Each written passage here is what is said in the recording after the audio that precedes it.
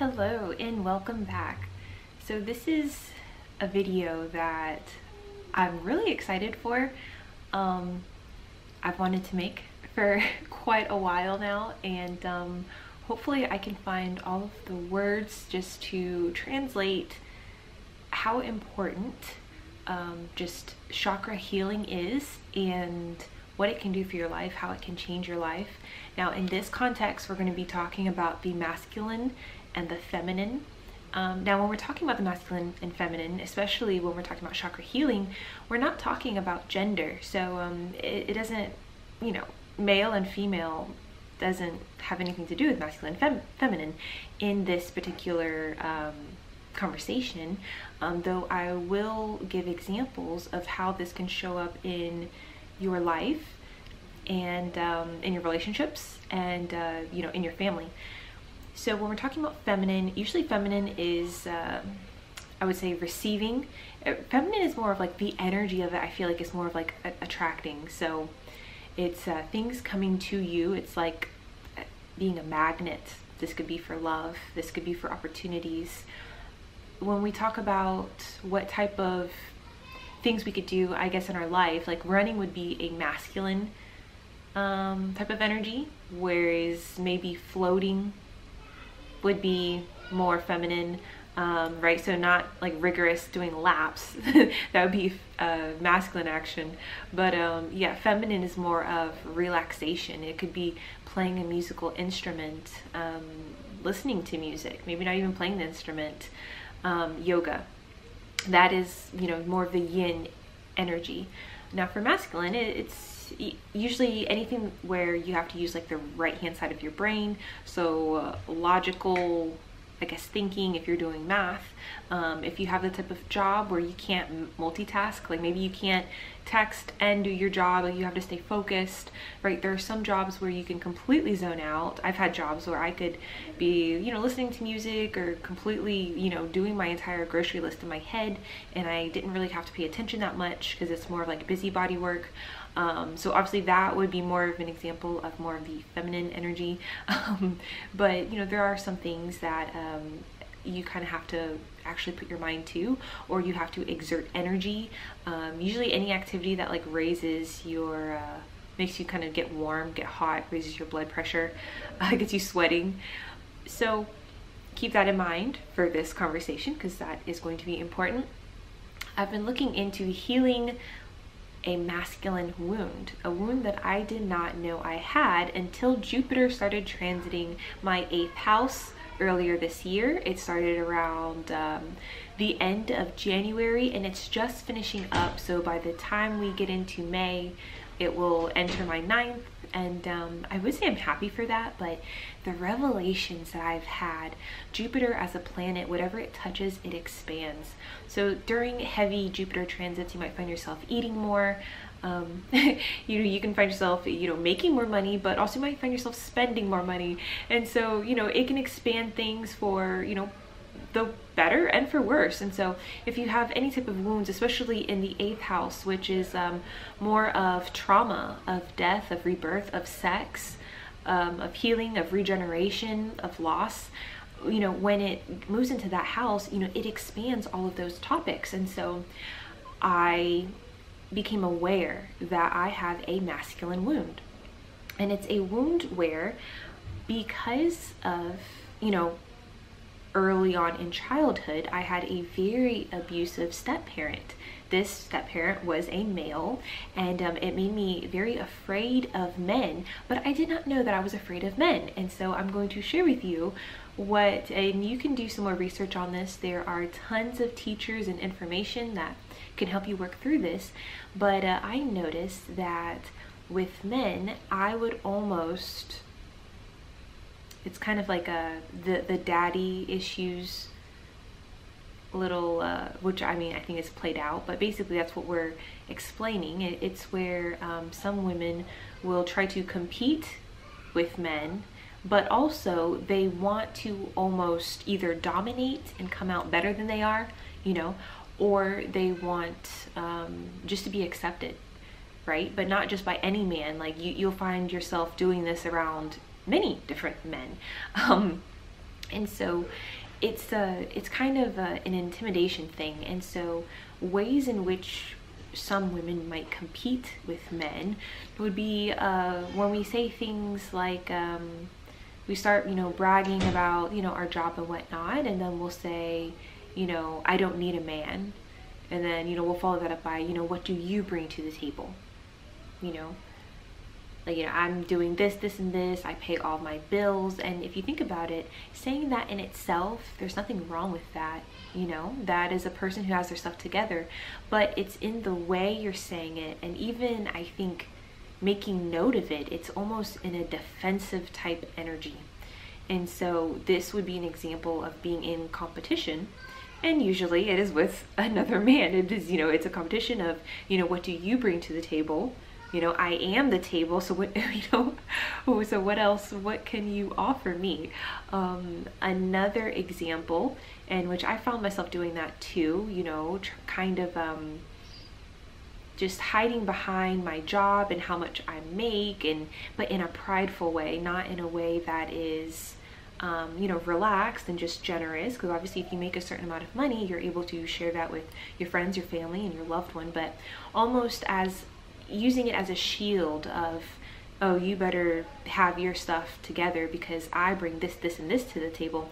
When in all actuality, if we are equals, it really doesn't matter if that man makes a little bit less than you. It does not matter if maybe he's in between jobs. It really depends on the person's character. And what are their hopes for the future, and what are they actively doing to pursue those hopes? There are a lot of people who may move back home, both men and women, and they might not be working, but they might be going to school full time, and when they might be taking classes to be like, let's say, an anesthesiologist. An anesthesiologist, after years of school, they're making over 6 figures. They're making 6 figures a year. And so, for some people, if you were to meet a man where, oh, well, I don't go to work, but I'm going to school, that some women would feel like, oh, he's a bum. They wouldn't really stick around to see, what else is he doing? It would just be like, oh, you don't have a job, but like, this person could actually be working on themselves, or they could be going through like a transition in their life. Maybe they just moved from another state. And they're trying to figure out what direction they want to take their career. Maybe they just got out of a really bad relationship. So sometimes women, I'm talking specifically about me, but I've also seen this in some of my friends, where we have this wound, a masculine wound, where we feel like we have to be better than the man, or we have to compete for his affection and him say, oh my gosh, you have it all together, or we have to earn his, not earn, because we're not really earning it, but we just kind of want him to concede and say, wow, you are a catch, like, in a kind of twisted way, because, there are people who would just be suck-ups, but then there are people who would kind of be a little standoffish, like they are better than you, and they're just waiting for you to agree with what they believe in themselves, that I have my crap together. You better make this much money if you want to have a chance at me. And, this is a key sign of daddy issues. I know that isn't really the most polite term for it, but that is a masculine wound. Another way I've noticed that this shows up is withholding sex, or using sex as a reward system. I have friends who, well, if you're broke, then you don't deserve sex. Well, they don't really say that. They say you don't deserve the PUSSY. I'm gonna, for the sake of you two, I'm gonna keep it clean, but if you're broke, you don't deserve PUSSY. And it's like, who are they saying this towards? Like, and why is that really coming out of their mouth? Like, it just, to even say that, like, there's like a lot of animosity. And I feel like it projects that you've had bad situations with men, probably poor relationships where you felt gypped, like you didn't, like they wronged you in some way, and so now you're just kind of projecting that on everyone, and you're trying to hold sex like above someone's head, where when it comes to sex, I mean, I have plenty of friends who maybe don't have a job, and yet they don't feel like, well, they don't deserve sex, just because they don't have a job, or maybe their job is maybe they're flipping burgers or something. does that mean they don't deserve sex? So sometimes we'll use this in a combative way, and it is, when you really think about it, this directly reflects on your belief system and how you were treated in the past. And so we're taking this baggage from our past negative experiences with men, and we're kind of labeling them all, and we're trying to not only compete to make us more or equal, but we're also, you know, trying to kind of just almost get acceptance from them. Like, wow, you are a bad bitch. Like, you're making more than him. Like, you know, we want that thumbs up. And it's like, why are we seeking that validation in that way? You know, when you are truly confident in yourself, when you're truly comfortable, and when you have worked through your blockages, you don't feel the need to compete with anyone. And you definitely don't do it in, you know, those ways. So, you know, withholding sex, also people who have a fear of sex. So maybe I feel like I cannot enjoy being vulnerable with him, or being nervous to have sex because you're afraid that it's too soon. Maybe you guys have known each other been dating for a couple weeks or whatnot, but you have this anxiety around being sex because you feel like he's going to abandon you once you give it up. So you're almost withholding it to basically bring more value to yourself, make this person really want it. So this is a manipulation tool, while also, you know, protecting yourself because you have low self-esteem, and you feel like if you have sex and then something goes wrong in the relationship, that it is a direct reflection on you, and that in some way this is attached to your self-worth. So yes, this is another example of having a masculine wound, and some of these masculine wounds stem from our childhood. But I do have friends who have had great childhoods, and then they've just had bad partners, and it has completely changed the way they see men. It has made them fearful.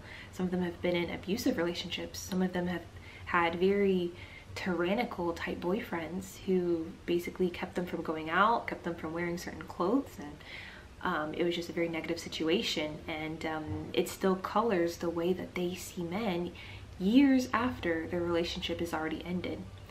And so I'm going to be sharing things that you can do if any of this sounds familiar to you, or if you feel like you do have this this wound. We're going to be talking about ways that you can heal it, ways that I'm healing mine, and you know, what psychologists say about this, because this is a phenomena that affects a lot of people. And we'll talk about the way the masculine wound is not only in relation to women, but there are some men with masculine wounds, and how they can also heal that, and how the chakras and balancing all ties into this. Another example that I forgot to mention with sex is obviously the self-worth. So the fear of having sex too early, or maybe even the fear of the first time you have sex. Half of you really wants it, so you're in the moment, you're enjoying the moment, you're in your body, and then somehow you get into your mind.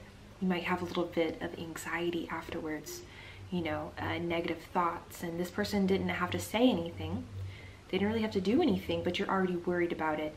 You know, this usually with people who have abandonment issues. Maybe you had a husband who left you and your children, or your child, or maybe you had a father who you just couldn't do anything right, or maybe he left your mom and you just didn't get to see him anymore. Maybe you've never met your father.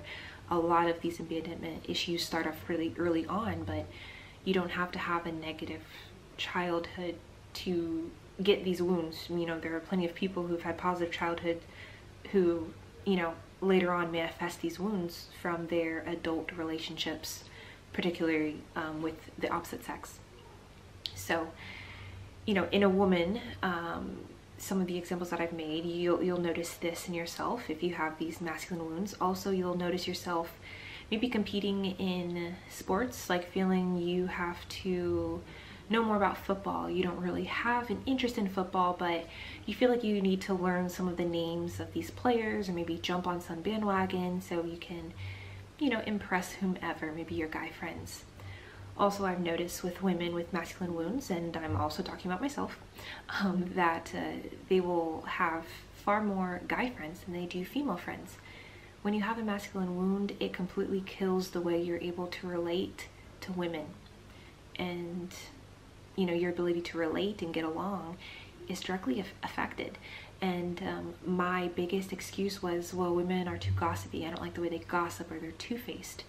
And really, that was just a direct reflection on the type of women that I was attracting into my life based on some of my wounds. So if you are not all clear, if you're not balanced, then the type of people that you hang around are going to be a direct reflection of you. Or, you know, women who, let's say their friend has a crush on someone, and as soon as that guy comes around, all of a sudden the girl starts kind of competing with her friend. She'll maybe say something that the friend did that was really embarrassing, like, do you still have that yeast infection? Or, you know, they'll just like start putting the girl down, trying to embarrass her around her crush, when really, first off, that's kind of messed up. But, you know, girls do kind of get catty. Girls can try to compete even with each other, especially around the opposite sex, even if they are not interested in that guy. It's just, again, they want the validation from him. I am on your side. I am not like the other girls. I'm better. I'm smarter. I'm into cool things. I'm into football. You know, I know this, or I ran track in high school. You know, I'm a tomboy. I'm not like these other girls. So this is, I guess, one of the perfect examples of a masculine wound. So these masculine wounds, they can start at a very, very young age. And some of these wounds, you know, they happen to people, and now I'm going to talk about both men and women. They can happen to children even when their parent does not leave the home. So they could have a father in the household who is just emotionally unavailable. You could bring home A's, and that parent is just like, okay, good job. Or maybe they never really acknowledge it at all. Or it's like, well, that's what you're supposed to do. You know, this parent isn't very attentive. They're not the type of parent that you could go to with an issue. And if you do have an issue, or if you do make a mistake, it's usually your fault. You know, this parent's mind is always somewhere else. And so sometimes for some people, they could have their father in the household and still be a complete stranger. And sometimes this emotionally unavailable parent, this parent who the lights are on but no one's home, you just can't get through to them, sometimes that is more destructive than if that parent were to not even be there at all. So sometimes the lack of that father figure is better and does less damage on the psyche than having that parent be there, having them be able to give love, but then just not giving it, them holding back, or them withdrawing that love from you. Maybe you did something and they just never got over it. Maybe you got pregnant at a young age and your relationship was never the same with that parent. Maybe you dated the wrong ethnicity according to that parent. You know, we have some parents that are, you know, quite racist. I know I did. I had a stepfather that was very racist. And so, you know, these things will make them withdraw. This wound, this masculine wound, we talked a bit about how it manifests in the woman. Let's talk a little bit about how it manifests in men. So men with a masculine wound, they have to seek validation from other men as well. So he's the type to, I'm thinking of like a man with a short stature but a very large truck. Like he has to overcompensate. He has to come off as more manly than he really is. He has to talk about loving them and leaving them, pumping and dumping. You know, maybe he has a girlfriend and he's just, he's kind of controlling, okay? Maybe he wants to control the type of clothing she wears. And the more she tries to protest, just the harder he holds on, like the more he grips and he fights against her instead of trying to reason or trying to meet in the middle. There is no meeting in the middle. This man has to have complete control down to everything. He might even make comments or remarks to put her down about her weight. So this the type of things that she eats. Like this control goes very deep. Of course, like with these types of people, they will try to keep their, loved one from like their family. They'll try to have them all to themselves because they are easier to control. You don't have to worry about who they're going out with, who is there. You don't have to worry about that family member putting a seed of doubt in their minds, and then that, that girlfriend or that wife turning on them and leaving them. Because all you need is the support of one other person to get you out of this negative relationship, and they know that. And so that's why a lot of times they will, try to get them away from their family and friends.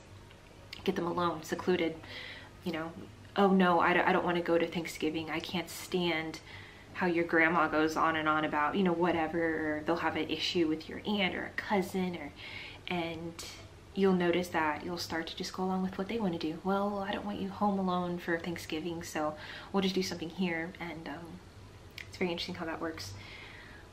So they will overcompensate. They will use excessive force sometimes. Men never have a talk. It's never an option for them to be a stay-at-home dad, you know? They always have to have a successful job.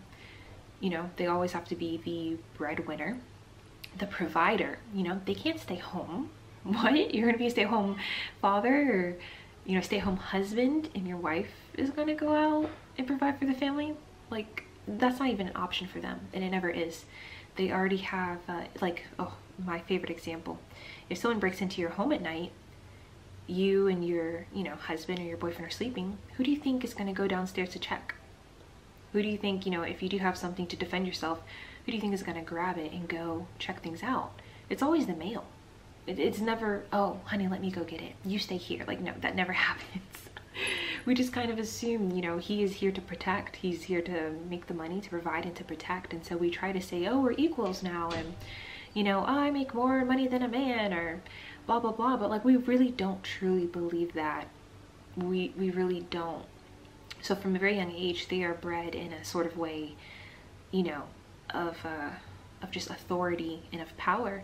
And, you know, men are much, much stronger than women. And so when, you know, it comes to who could inflict more harm, even, you know, a punch from a man is going to pack 10 times more force than that of a woman. And so, you know, there are some men who will take their physical strength, not only that, but maybe even their financial strength, and they will be, you know, tyrannical with it. You know, they will abuse their power. And so usually these men who are abusing the power, or just in any type of power struggle with the opposite sex, a sex that is physically weaker, not in a mental state, but, you know, just anyone who they deem as weaker, you know, they will just basically put their finger in the wound. They'll know exactly where to hit you, to have you second guessing yourself, to keep you in a lower vibration. They'll abuse their power. These are men with a masculine wound. They could have had a father in the home or not had a father at all, and they feel like, you know, they can do these things. Like, they definitely were not raised in a very loving home. You know, I'll put it that way. Anyone who hurts other people or take advantage of other people, you know, they usually have some issues, some traumas from early on. But in this case, he not only has to prove himself to you, but he also has to prove himself to his fellow man. And so he has to come off as macho, as aggressive. Lord, heaven forbid you make more money than him. You better never let anyone find that out. If you have a nicer vehicle than he does, you know, that type of thing, or hearing that from his friends, that, oh wow, she's doing really well for herself, what are you doing? Like, that's something that could absolutely kill his low self-esteem. So, you know, these masculine wounds, it's so funny. It's like you'll have fathers who grew up as child with an absent father, or a father who was not emotionally available, and they will grow up to then have this masculine wound, and their girlfriend or their wife will have to endure, you know, their tyranny. And then if they have a family, it's like the cycle starts again. Their way, you know, I hate to say this word, that's toxic masculinity, where just, I hate to say it just because it's overused. This just cycle just goes over and over. And so, you know, you have a woman who is already wounded, usually, because usually if we're already wounded, we kind of attract these types of characters. And so sometimes we can become a victim, or, like I said before, we will get overly defensive and we'll feel like we have to prove ourselves. So we will have to put down the man in order to lift ourselves up. So when you're seeing these posts about, if you're broke, you can't get the PUSSY, or if you're seeing people say, I am the table, what are you? You know, like, usually in a relationship, it's equal. It's, you know, you're meeting in the middle. But these types of people don't see it like that, and it's because they're wounded. Another example of the masculine wound is a woman who has to be the provider. So maybe growing up, her mother always worked, her father was not there, and so as soon as she was able to work, maybe 15 or 16, what she is making is helping to take care of the rest of the family. Or maybe this woman was married and all of a sudden the husband leaves, and so now she's the sole provider, and so she's working overtime, living paycheck to paycheck to paycheck, and she's in this this survival state of not having enough. There's never anything in savings, and she's having to be the provider, and she's having to try to bring financial security. Sometimes this kind of masculine wound is interesting because it's more related to our root chakra, so of the stability, of the security. It's directly related to our survival instinct, so I don't want to say fight or flight, but this is more of just the basic needs. So the roof over our head, you know, something in our belly. It doesn't have to be the highest quality food, but you're just in that basic survival instinct. And so you never get to the place where you could eat organic foods, eat the most nutritious meals or those supplements that are going to nourish your body, and you're stuck in this weak root chakra type of energy. And so you're having to take on the masculine role instead of being more in your feminine role of being joyous, of being happy, of being lighthearted, of being nurturing. Because usually when these single moms have to provide for the rest of the family, they have to take on the masculine role of security. Usually, even though they love their children, they're not home enough to do the whole nurturing thing. Or sometimes they get really stressed out, and so you have this constant negative energy, and they might become a little strict with the kids, you know, maybe not always saying the kindest things, maybe them going from talking to yelling, like it happens really quick, like they're just always in a bad mood. And this depletes a woman. Literally, it takes years of life from her. It's a very negative state to be in, and people sadly get stuck in this state for a very long time. So a woman is her most powerful in the when she's in her more sacral chakra type energy, you know, that is, you know, in her femininity, and usually she's at a very high vibration. And so the vibration is also high when she is working as a team, as a partner with her spouse. So they have enough to where they can both save and they can both provide for their family, and so they have enough money for, you know, going and getting, you know, groceries from Whole Foods, or making sure that the vegetables are organic, or, you know, they have extra. And so when you're doing it alone, sometimes you're barely scraping by, but you're doing everything you can. So this is a very low vibrational state, and so sometimes this woman, this masculine wound will start to open. Even if it wasn't there before, it'll start to crack and it'll start to bleed. And you know, she might find herself, you know, doing things to be with men that seem to have more money or seem to be of high stature that she normally wouldn't do, but just because they can provide financial security, she will allow this man to come into her home. She will allow this man to be a stepfather, even though he doesn't really get along with her children, and she will allow this to happen. She will lower her expectations because he has met, you know, her financial needs, or he is helping in some way. And so you can see how this starts a pattern of then traumatizing the children, that the cycle of the masculine wound starts again. So in the next video, because this is getting kind of long, we will talk about balancing of the chakras, and how this relates to how you attract men, what type of men you're attracting, and how not only are you giving love, how you're showing up in the relationship, but also how are you actually receiving love, and maybe why you're missing out on those opportunities of balance, of harmony, and of a happy relationship.